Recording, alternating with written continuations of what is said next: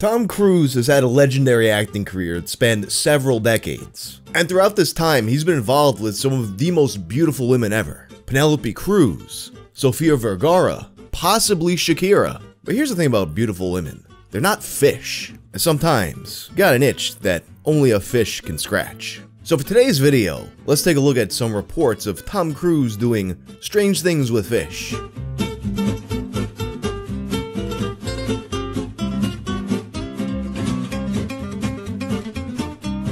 This video is sponsored by NordVPN. You ever go to watch a movie or stream a song and you noticed, hey, it's not available to stream in my area, but it is available somewhere else? For example, recently I wanted to watch Goodfellas, but it's actually not streaming in the US. You know where it is streaming? Germany. So I just go to NordVPN, go to Germany, and there we go, das Goodfellas. NordVPN has thousands of servers worldwide, and you can temporarily globetrot on all your devices, up to 6 at one time. Right now, you can get an exclusive deal and 4 additional months for free when you use my link, nordvpn.com/wang. It's risk-free with Nord's 30-day money-back guarantee. That's nordvpn.com/wang, or just click the link in the description below. Tom Cruise is a guy whose proclivities have always been the subject of rumors and gossip. Famously, there's always been a rumor that Tom Cruise is secretly gay. Wow, that cameraman has nice strong arms. You can't catch me, gay thoughts! This rumor has been so persistent that he even won a $10 million lawsuit in 2003 over it. And it's for that reason that I must reiterate that everything that I talk about in this video is completely unverified. And frankly, if these stories are true, there's probably a good reason why it's just not what it looks like. So recently I got a message from my friend Linz, who hosts the Dystopian Simulation Radio podcast, asking me to cover the rumors about Tom Cruise fucking fish. And I'm like, the what now? Like, we've all heard about Richard Gere putting gerbils up his ass, but this is a new one to me. I've heard a lot of weird stuff about Tom Cruise. I've seen Tom Cruise do a lot of weird stuff, but I've never heard anything about the fish. An initial search brings me to the last podcast on the left, and it seems like the Tom Cruise fish lover rumor has been a bit of an inside joke for them for a few years. As far as I can tell, the rumor becomes a part of that community through the Page 7 podcast, which is a celebrity gossip podcast on their network. At the end of episode 381, Ebenezer Stooge, they read a blind item regarding an unspecified celebrity. So a blind item, and please correct me if I'm wrong, I know I'm a bit out of my realm over here, and I'm encroaching on the territory of women and the gays, but a blind item is generally some kind of scandalous news story involving a celebrity who's not identified, but you can figure out who they are through context clues. Some outlets for this are known for vetting their sources very well, some are known to not vet them at all, but in any case it seems like a good way to talk shit without getting sued. The blind item they write in this episode appears to be from a blog called Crazy Days and Nights. Crazy Days and Nights is a blog that's been around since 2006. It's been run for nearly 2 decades by an anonymous Hollywood entertainment lawyer known as Entertainment Lawyer, or Enty for short. And on December 3rd of 2020, Enty posts the beginning of the Tom Cruise fish lover story arc.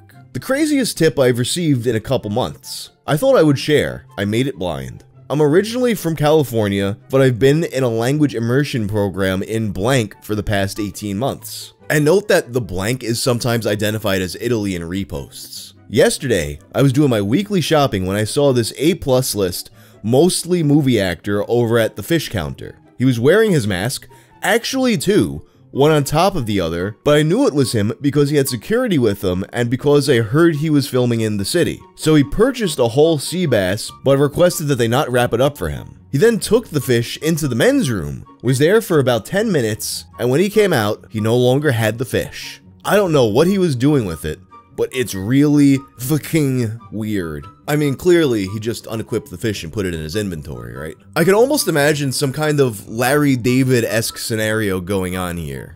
Like he took his sea bass into the bathroom and dropped it by accident, and who's gonna want to eat a sea bass that you dropped on the dirty bathroom floor? So you have no option other than to toss it. R.I.P. sea bass. Then he comes out and someone sees him and he's like, whoa, no, it's not what it looks like. Now, of course, Tom Cruise is identified pretty quickly in the comments. At the time, he was filming Mission Impossible 7 in Rome, and he was spotted all over the city wearing 2 masks. That has to be Tom Cruise purchasing his next wife. And now, I'm not a fish expert, so I wanted to look up a sea bass and see exactly how it looks so I know what's going on here. And I mean, look at it. It's kind of asking for it. 2 days later, he would get another tip about this man who's been living out Gwar songs in real life. Earlier this week, I posted about the craziest tip I received in quite some time. Here's a continuation of that tip. The only edits are for blindness and a note on 2016. I believe I know who the fish bathroom guy is. I think it's this A+ list mostly movie actor, because I witnessed him doing something similar in 2016. The actor was actually briefly in town in 2016. In a supermarket in LA, he had been wearing sunglasses, but it was definitely him based on the nose and the bodyguard next to him. I mean, being LA, I guess it could have been any celeb, but it was really the nose that gave him away. Tom Cruise, of course, has been accused of having nose jobs several times. So here's how his nose would have looked in 2016. Would you recognize that nose? I actually think I might. Although now, because of the nose comment, you got some people thinking it might be Adrian Brody or Owen Wilson. I took a number from the red number thing and waited to be helped. Our actor was taking a while though, because he was carefully examining every fish that the guy placed on the scale. Finally, he settled on one. Not sure what kind it was though. The actor requested the man not wrap it up, so that's actually the only reason why I followed him. I thought maybe they were filming a movie or something, and they had an emergency need for a new prop. He went into the men's room with the fish, and the bodyguard, but I stayed outside, afraid of appearing to be yet another star-struck civilian following a celeb somewhere. Although, when they opened the door to the restroom, I could see that there was not a film crew inside. I waited around like 5 minutes pretending to be shopping, and was about to leave. I was thinking I might get in trouble for loitering outside the bathroom or something, when they suddenly came back out of the bathroom with no fish. I was really curious, so I went in and found the fish in the garbage, wrapped in a massive amount of paper towels. Then I left. Honestly, I don't know what it is about this blind item versus the other one, but this one seems significantly faker to me. Just something about how it's written gives me that same vibe as the "I saw flying lotus at a grocery store" copy pasta. You know, maybe he needed that fish there to prevent electrical interference. The need for him to pick out just the right fish though is an interesting new detail. As Proximus Centaurus points out, it is important. You gotta make sure it's a female. You don't want a male fish, because that would be wrong. You know, I mean, diddling a fish is one thing, but being gay with a fish, ugh. And it's legally proven that Tom Cruise isn't gay. There's also an argument about the logistics of getting an unwrapped fish at a grocery store. I'm sure some of you are thinking about that right now. Sure, you just hook a couple fingers through the fish's mouth and gills and carry it through the store, dripping fish slime all over the floor, as well as on your nice Italian loafers and your fancy slacks. Then you get back to the register, and you hold it up on the moving belt, creating a slimy mess that the cashier has to clean up. I called BS on this whole blind. Another poster, Annie-U-Rism, while noting that she doesn't believe most of the gossip on this site, says that from her experiences working at Winn-Dixie, a person absolutely could do this if they wanted. Another commenter, Queen Francine, made a suggestion that I hadn't thought about. What if this was a drug dump of some sort? Titchin Lily Gomez responds, "That is what I'm thinking. The fishmonger puts drugs down the gullet of the fish, they have to make it legit by weighing the fish, etc." Surely there's a better way to do this though, especially for someone like Tom Cruise. I mean, to think about it some more, why wouldn't Tom Cruise just send someone else to pick up his jerk-off fish? Unless it's like the specific thrill of doing it in the supermarket and possibly getting caught.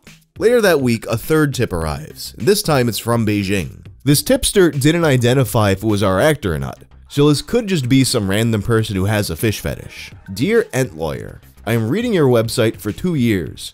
Excuse my English please, as I am not native speaker. I am living in USA, California for 5 years now, but am from Beijing. Your blind item made me remind me of what I saw in my Beijing supermarket, BHG, many years ago. I worked at fresh meat counter of BHG supermarket in Beijing, which was next to fresh seafood counter. One day, maybe in 2013 or maybe 2014, I see man go to...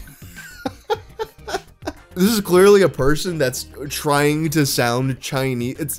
They're doing a fake Chinese accent in the writing, I could tell. He had 2 black clothes men, but... Come on. I see a man go to seafood, fresh fish counter, and order 1 fish. He had 2 black clothes men by his sides and had sunglasses over his eyes. He spent many minutes. Lord God, I expect more. Oh, this Tenchu dialogue. Oh, fuck. He spent many minutes looking at fish section, and he then ordered 1 complete fish called pompano. And by the way, here's what a pompano looks like. It's not as inviting as the sea bass. I did not see what he say to fish counter staff worker. but I see him walking away from fish counter with fish not wrapped. But fish was raw, so I do not think he would eat it then. At closing, my superior says, "There is Pompano in bathroom rubbish bin." I tell her what I see, and superior says she see the same type the day prior. Also, my peer who works later shift informed me that strange man returned to supermarket in the evening and purchased pig trotters. Pig feet. He put every package of pig feet in shopping cart and then becomes distressed when my friend says there are no more. Now, as I noticed while reading that, many of the commenters also noticed that this Chinese cadence sounds fake as fuck. Like in my script when I wrote this out, I put a line where I'm like, oh man, it was a struggle to read that without doing the accent, but clearly I couldn't even help myself. But Tom Cruise really was in Beijing in 2013. He was doing a promotional tour for the movie Oblivion. But of course, anyone could just look that up and place him in Beijing at that time. There's also someone I noticed in the comments who goes even further back in time. This sounds a lot like something my sister told me years ago, like back in the 80s. She insists it was Tom Cruise she saw. And to make the situation even stranger, he actually went into the women's bathroom with the fish. And this time, the fish was wrapped up, but when he disposed of it, it was unwrapped. On December 13th, they published yet another tale of the fish lover. And this one makes me think even more about the drug deal theory. Hey, I've been reading your site a lot lately, and my interest has been piqued by the blinds about a man and a fish. I have an interesting story for you. I've lived in Vancouver, BC since 1998. I'm a makeup artist, and I've worked on numerous television shows that have filmed here since 1999. You probably won't believe this since it's the classic friend of a friend of a friend story, but I figured I'd share it anyway. In the year 2000, I got to work in the makeup department for a show. My supervisor was a woman with whom I formed a close friendship. Even years after the show ended, we would text and Facebook message one another almost every day. So in early 2011, she sent me the most hilarious and bizarre text about something her cousin supposedly witnessed. Her cousin, who passed in 2015 in a car crash, was a celeb chaser. Before you ask, no, she did not literally chase them, and her hobby was not related to her accident, nor was she a paparazzi. She would, however, consult her friend who's ran a celebrity tracking Twitter account in the hopes she could spot them and possibly get autographs that she could sell. I've always withheld judgment because she worked 2 jobs and still struggled to make ends meet. She heard that this A-plus list, mostly movie actor, was filming at the Vancouver Convention Center. She lived really close by at the time, so she jumped in her car and was there in about 5 minutes. She was too late though, and only caught a glimpse of him as he departed the scene. But she saw which car he got into and followed it for blocks until his driver pulled into the lot of the IGA on Robson. Apparently, the actor waited in the car and the driver got out and went into the store. There was someone else who remained in the car with the actor, but she wasn't sure who it was. Probably a bodyguard. Apparently, the actor looked anxious in the car. He was like sort of bouncing up and down in his seat. The driver came back with only a white paper package in his hand, which he started unwrapping before he even got the door open. It was some sort of whole fish. The actor rolled his window down just far enough to grab the fish, but she was unable to see what he did with it because the driver got in and quickly sped out of the parking lot. I thought my friend was totally bullshitting me, but the blinds I've been reading lately have really made me start to wonder if she was telling the truth. And the commenters seem to be thinking more along the same lines I am, that this is starting to sound more like a drug deal than a sex thing. But like, why would you need your drugs to be delivered stuffed inside of a fish? Like, I could see if this was one specific dealer's procedure, but why would you need it done this way everywhere around the world? Like, oh yeah, I'm going to China, you know what I want to put up my nose? Fish slime. You're gonna get some kind of brain parasite. Then the next day, they get yet another fish story. This was my first time ever as an extra, and I was actually told I was lucky because I got to get more glimpses of the actors than most extras do. I noticed this A-plus list, mostly movie actor, who seemed jumpy, sorta like he was on something.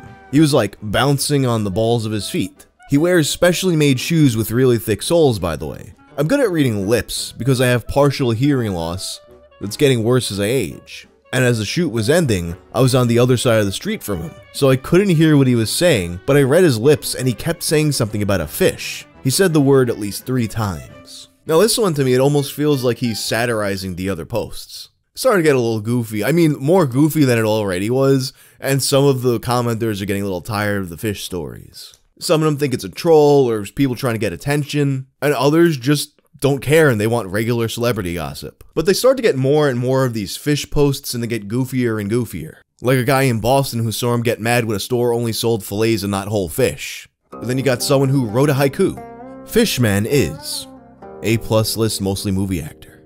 I know because I saw him do stuff with a trout. It was long ago, on a long-lost movie set, in California. I'm not an actor. My mother was in the crew. She brought me along. He had trout brought in, whole and large with mouths open. He refused to share. Then he disappeared. Into the bathroom with one. He thought no one saw. I went in after, and I found it in the trash can, stuffed at the bottom. It was in rough shape. One eyeball is popping out. The mouth leaked white stuff. I ran to my mom. She told me to shut my mouth, so I said no more. The final fish post comes on February 10th of 2021. I think I know the identity of the fish lover. Back in, I think 2015 or 2016, I worked in a pet store in Georgia. A friend of mine who worked the registers and would assist in the live animal department when needed came up to me one day in tears and said that this A+ list, mostly movie actor, had just flipped out on her. He had come into the store about 10 minutes prior and had begun inquiring about fish. He wanted to purchase a Plecostomus, which is a type of suckermouth catfish that can grow to 24 inches long depending on species. And here's a Plecostomus. What are we thinking, fellas? He said he wanted the biggest one we had. My friend showed him the common plecos we had, which grow to be the largest, but none were more than about 6 inches long because we received them all as babies and they're always purchased by customers before they mature. He began demanding one that was at least 20 inches long, and my friend told him that we simply did not have any that size. She suggested he go to any of the small mom and pop fish stores around the city, as they usually have at least one massive pleco suffering in a way too small tank. At that point, our actor basically threw a tantrum, whining about how he needed the fish now, and as he stormed out, he shouted back at her that he would be considering a lawsuit. Needless to say, my friend was very upset. Now, this story, once again, it's more of the same, but where it gets really interesting is in the comments. The top one is posted by a user named Todd Gross. It's a YouTube video that's currently unavailable, but the replies are all like, wait a minute, is this where this is all coming from? So the video's not there anymore, but I looked at it on the archive, and it's a clip from The Simpsons. Season 7, Episode 19, A Fish Named Selma. There's a part of it where Homer talks about rumors of Troy McClure doing weird things with fish at the aquarium. Yeah, who'd have thought he'd turn out to be such a weirdo? What are you talking about? You know, his bizarre personal life. Those weird things they say he does down at the aquarium. Why, I heard... Oh, Homer, that's just an urban legend. People don't do that type of thing with fish. Troy McClure? I thought he disappeared after that scandal at the aquarium. It's very possible that whoever started submitting these stories got the idea from this joke on The Simpsons. Or, you know, maybe back in 1996, the writers of The Simpsons had heard this rumor. And that's basically all we know about the Tom Cruise fish rumors. Perhaps this is one of the secrets that Nicole Kidman has refused to ever reveal about their marriage, but I'm not fully convinced that Tom Cruise fucks fish, but he is a weird guy, so who knows. But anyway, if you like this video, turn on notifications and check out my old video about the internet versus the Church of Scientology. I'm out.